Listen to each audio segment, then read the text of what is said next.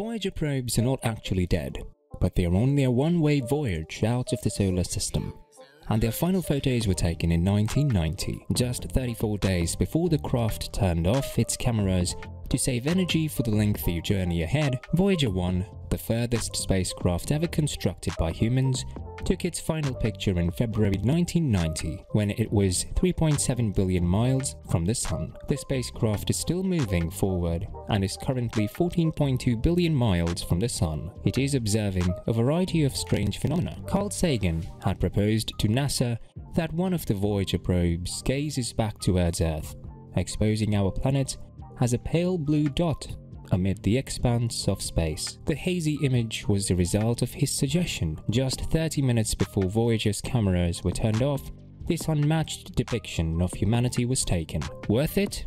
Absolutely, without a doubt. Hi guys, welcome back to Beyond Unknown. Today we'll be taking a look at the final image Voyager space probes sent back to Earth. Make sure to stick till the end of this video as we have a lot to cover. Also, don't forget to subscribe to our channel and like today's video.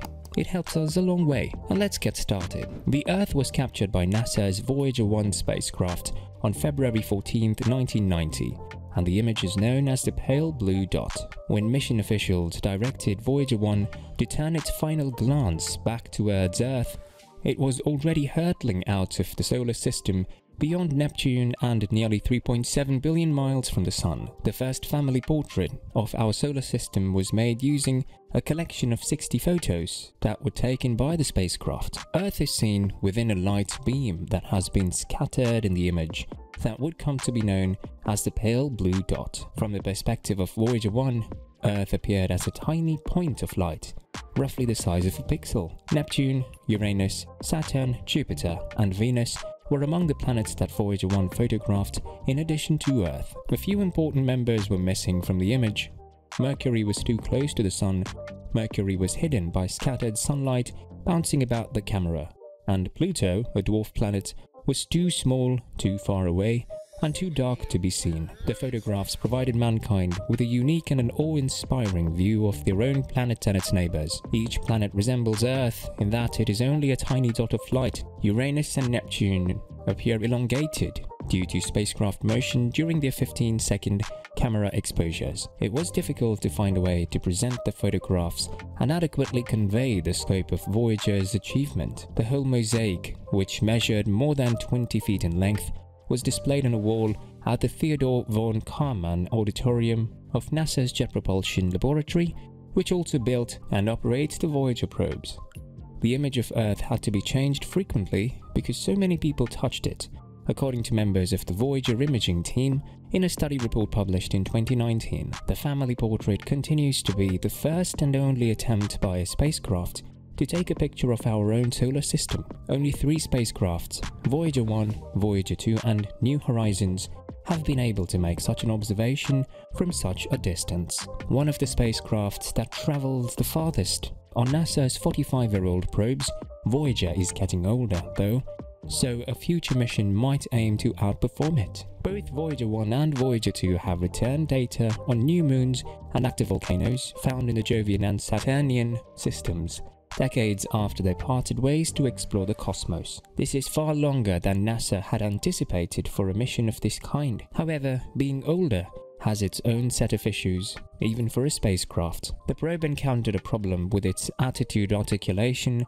and control system AACS, the system that keeps its antennae pointing towards Earth, this year without any known interference in its previously flawless record. The confused probe started sending back inaccurate telemetry data through an onboard computer that had stopped working years previously, distorting the correct data as it became confused about its location in space. Voyager's blunder raises the question of whether it is time to retire one of NASA's oldest and furthest traveling space probes, despite the fact that engineers were recently able to resolve the problem by instructing the system to revert back to its previous computer. Although the organization states that the inaccuracy doesn't pose a risk to the mission's long-term viability, some scientists have already begun working on developing Voyager's apparent heir. According to Ralph McNutt, director of the Johns Hopkins University Applied Physics Laboratory's Space Science Division, we've gotten incredibly lucky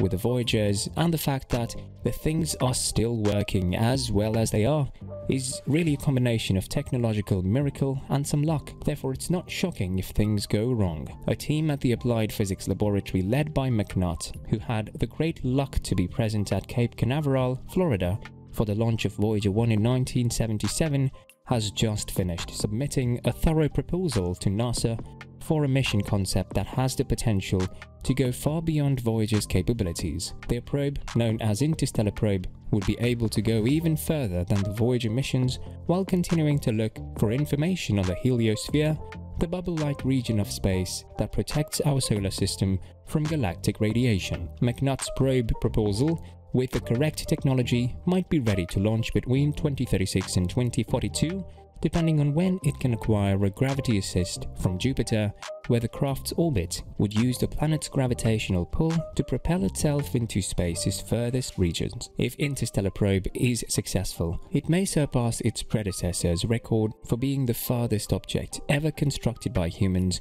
in the universe. According to McNutt, Interstellar Probe would be trustworthy enough to last for at least 50 years, in contrast to the 45-year-old Voyager, which has outlasted its initial mission lifetime by a factor of 10. However, a hypothetical launch would be years away.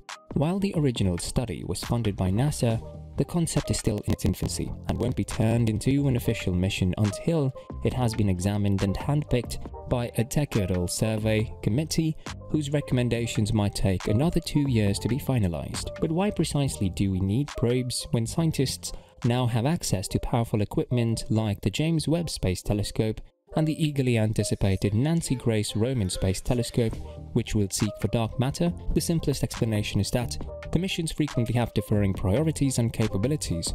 While James Webb Space Telescope and Roman are astrophysics missions that research things like exoplanets and distant galaxies, probes like Voyager and the Parker Solar Probe are heliophysics missions that examine the Sun's influence in space. Despite their differences, larger survey telescopes like JWST and probes are complementary tools.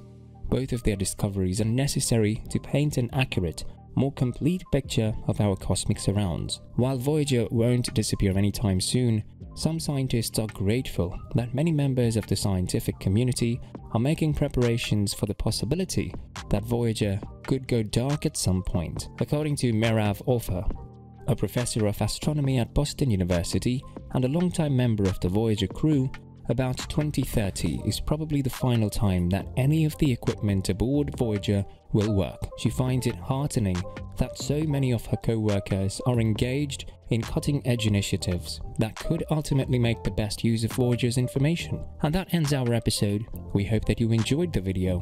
Please subscribe and leave a comment down below with your own thoughts, and don't forget to like today's video. We'll see you in the next one. Thanks for watching.